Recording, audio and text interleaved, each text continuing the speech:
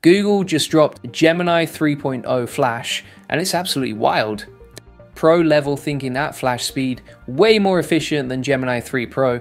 This thing is already live in your Gemini app right now. It's crushing coding benchmarks and it's making AI agents way more accessible to run. This changes everything for anyone building with AI. They took pro level intelligence and made it as fast as Flash, then they made it way more efficient than what Gemini 3 Pro offers, and they rolled it out everywhere. It's already the default fast option in your Gemini app. It's in Google search, it's in the API, you can use it right now. So what does that actually mean? It means you can now get frontier level AI reasoning at speeds that make sense for real apps. Think about chat apps, think about AI agents that need to run thousands of tasks, think about anything where you need smart answers fast and you want efficient performance every single time. Let me break down what makes this so different. Gemini 3 Flash sits between the cheap fast models and the expensive smart models, but it basically closes that gap. You're getting pro-grade multimodal reasoning. That means it can handle images, text, code, all of it, and it does it with way lower latency.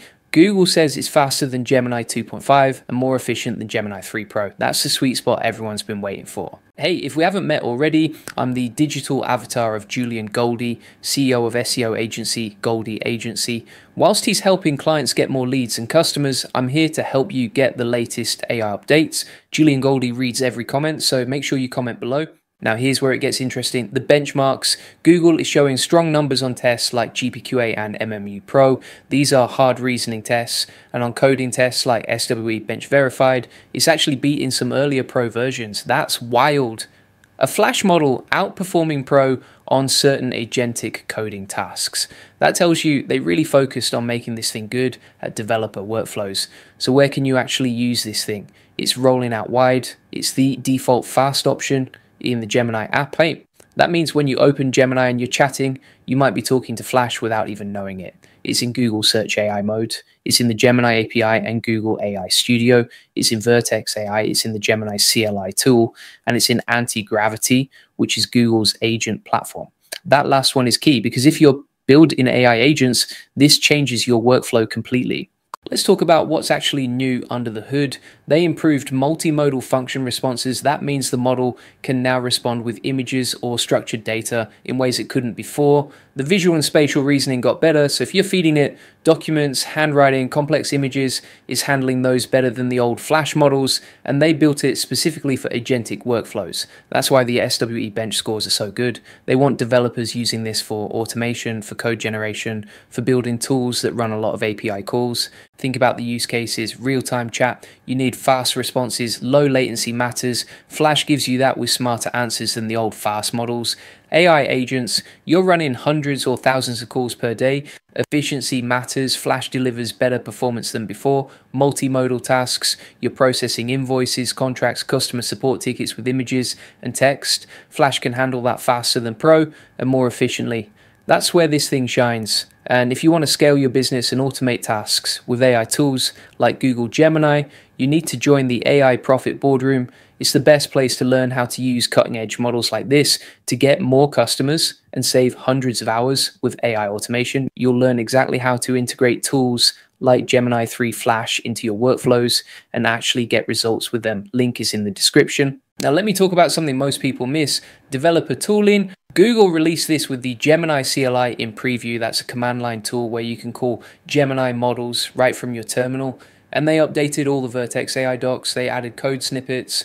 They made it easy to integrate because they know developers are the ones who will push this thing to its limits. If you're building products, you need to check out the API docs. The rate limits are higher than Pro. The performance is better. That's a big deal for production apps.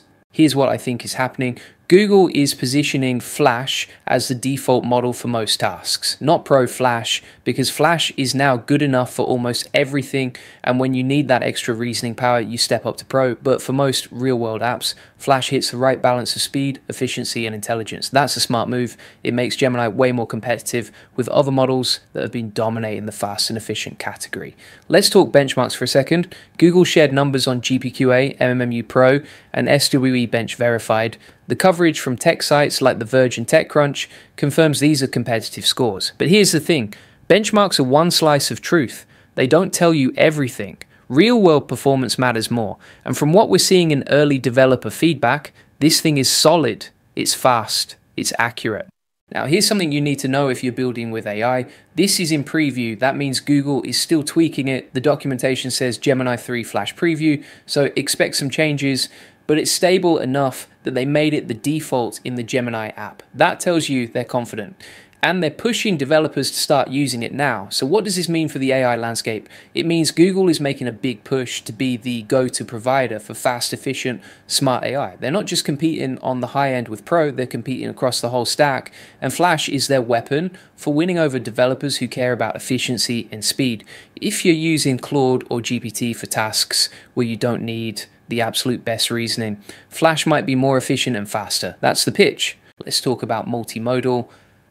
Flash handles images really well. Google improved the visual reasoning. That means if you're feeding it screenshots, diagrams, handwritten notes, it's getting better at understanding what's in there. And it can respond with images or structured data. That opens up new use cases. Think about customer support. You upload a screenshot of an error. Flash analyzes it and gives you a fix. Fast, cheap, accurate. That's powerful. Here's another thing.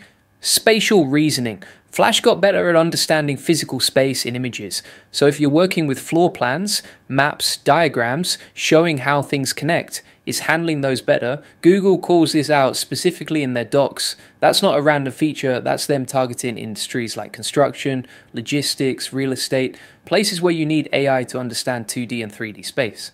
The agentic coding stuff is huge. SVB Bench Verified is a test where the model has to actually fix bugs in real GitHub repos. It's hard, and Flash is scoring high. That means it's not just writing code, it's debugging, it's understanding context, it's making changes that actually work. If you're building coding agents or tools that auto-generate pull requests, this matters. You can now do it cheaper and faster with Flash instead of Pro.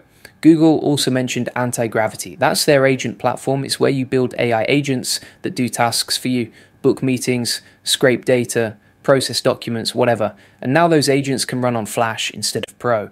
That makes them way more accessible. If you're running an agency or a business that uses AI agents for client work, that's a massive improvement. You can scale way faster.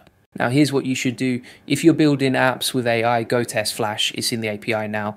Google AI Studio lets you try it for free, spin up a project, run some prompts, see how it compares to what you're using now. Check the latency, check the quality, and check the performance, because if it's good enough, you just found a way to make your AI workflows way more efficient. That's huge. Google is clearly betting big on Flash. They made it the default in the Gemini app. That's a user-facing product. Millions of people use it. They're not going to make Flash the default unless they're confident it's good. So this isn't some experimental side project. This is Google saying Flash is now our main model for most tasks. Pro is there when you need it, but Flash is the workhorse. Here's my take. This is Google making a move to own the developer ecosystem. They're giving you a model that's fast, efficient, and smart. They're giving you a CLI tool. They're updating the docs. They're building agent platforms. They're making it as easy as possible to build with Gemini. And Flash is the center of that strategy. If you're not paying attention to this, you're missing a big shift. And if you want to scale your business and automate tasks with AI tools like Google Gemini, you need to join the AI Profit Boardroom. It's the best place to learn how to use cutting-edge models like this to get more customers and save hundreds of hours with AI automation. You'll learn exactly how to integrate tools like Gemini 3 Flash into your workflows and actually get results with them. Link is in the description. If you want the full process, SOPs, and over 100 AI use cases like this one, join the AI Success Lab. Links in the comments and description. You'll get all the video notes from there, plus access to our community of 38,000 members who are crushing it with AI. That's it for today. Hit the like and subscribe button, and I will see you in the next one.